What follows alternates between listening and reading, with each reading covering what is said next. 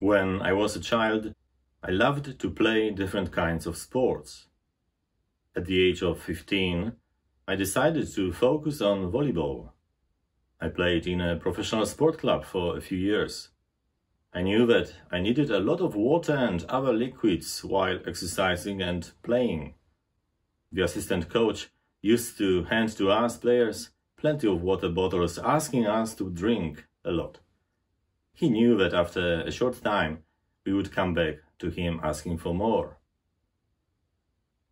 In today's Gospel, Jesus said, "Whoever drinks this water will get thirsty again.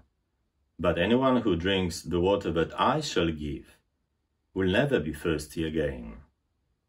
The water I shall give will turn into a spring inside him, welling up to eternal life."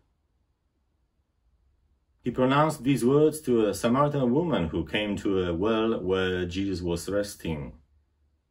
He had asked her to give him some water, but at the end, he was the one who granted her water, a living water.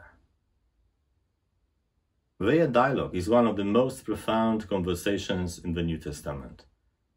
It was unheard of that a Jewish man could talk to a woman from Samaria, especially when she was unaccompanied by anyone and had a questionable reputation.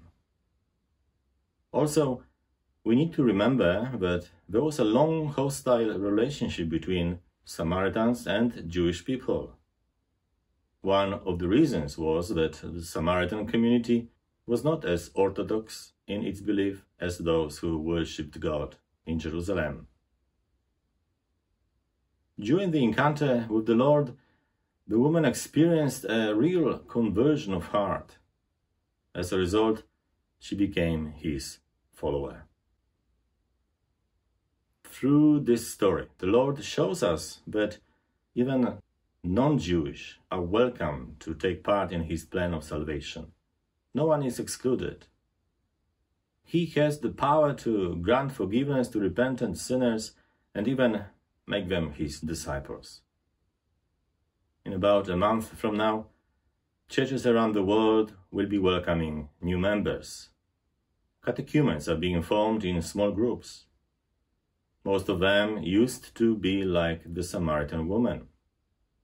They too began their journey without any faith in Jesus. And now they are almost ready to accept from him the living waters of salvation. On Easter Vigil, thousands of adults will receive sacraments of initiation.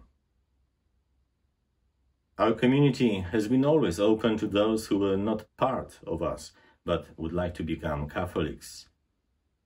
There are many modern Samaritans around us who desire the waters of baptism and a new life in the Holy Spirit.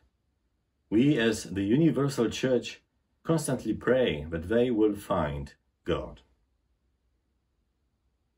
It is important to note that the woman from today's Gospel not only became Jesus' follower, but she shared her experience of the Messiah with those she met in her hometown called Sychar.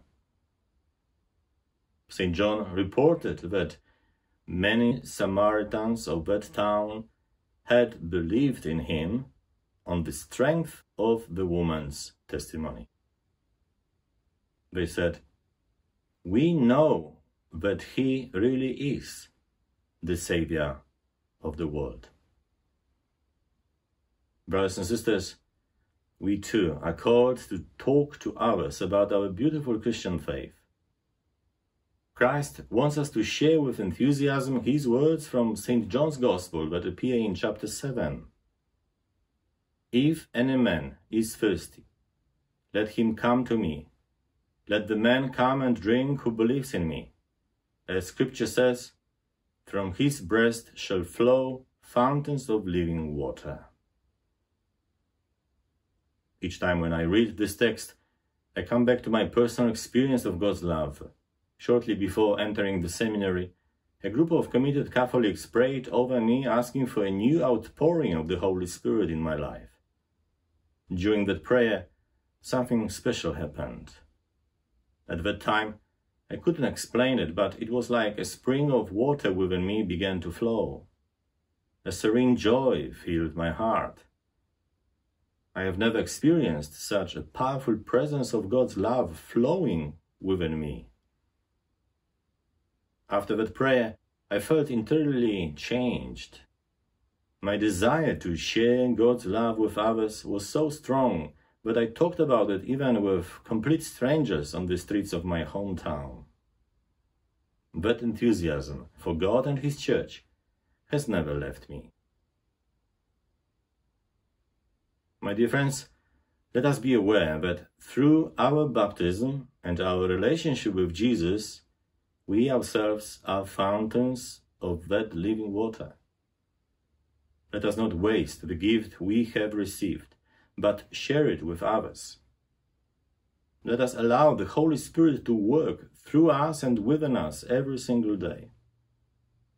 He grants us wisdom about how to share our faith and defend it if there is a need. May the waters of the Holy Spirit freely flow from our hearts and minds and transform with love our families, co-workers, neighbors, students, and the whole world.